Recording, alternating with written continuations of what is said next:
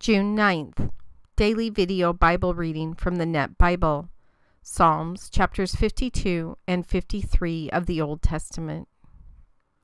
Why do you boast about your evil plans, O powerful man? God's loyal love protects me all day long. Your tongue carries out your destructive plans. It is as effective as a sharp razor, O deceiver. You love evil more than good, lies more than speaking the truth. Selah.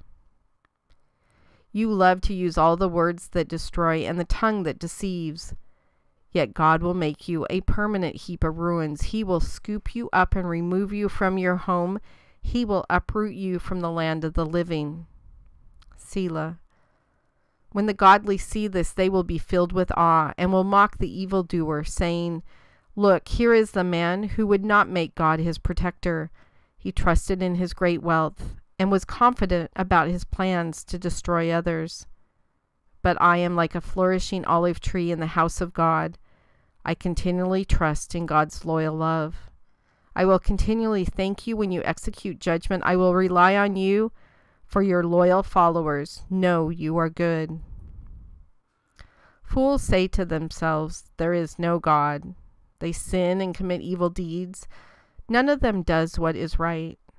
God looks down from heaven at the human race to see if there is anyone who is wise and seeks God. Everyone rejects God.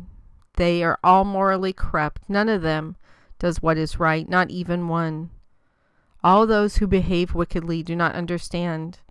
Those who devour my people as if they were eating bread and do not call out to God. They are absolutely terrified even by things that do not normally cause fear. For God annihilates those who attack you. You are able to humiliate them because God has rejected them. I wish the deliverance of Israel would come from Zion. When God restores the well-being of his people, may Jacob rejoice. May Israel be happy.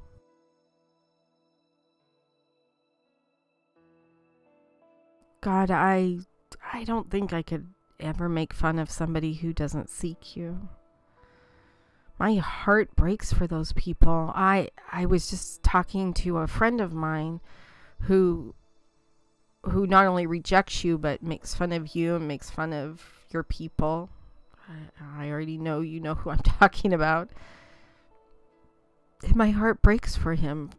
My heart breaks for the world he lives in, the money he pursues, the type of relationship he has. He's chasing after things that are so temporary when he could have you and he could have eternal life. I don't think I could ever make fun of people like that, God. But I do pray for them today. I do know that you are a God of restoration, and that if you would help guide their hearts, if you would put people in their lives. God, I know it's all about your timing, and you have a plan for everybody in this world.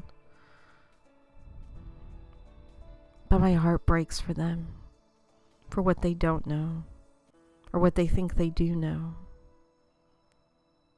Fools say to themselves, "There is no God."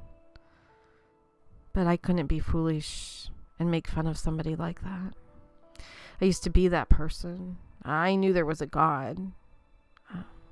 I was just belligerent about my relationship with you, and belligerent to other people who had already figured out not only is there a God, but how crazy awesome is it to have a relationship with him. And I made fun of them. So I've been where those people are gone, and I couldn't imagine going back to that. I can't imagine living that way. God, please heal their hearts of whatever needs to happen, so they can not only follow you, but glorify you and tell others about you. Tell others how you brought them out of that incredibly dark life that they lived. All praise and all glory to you, God.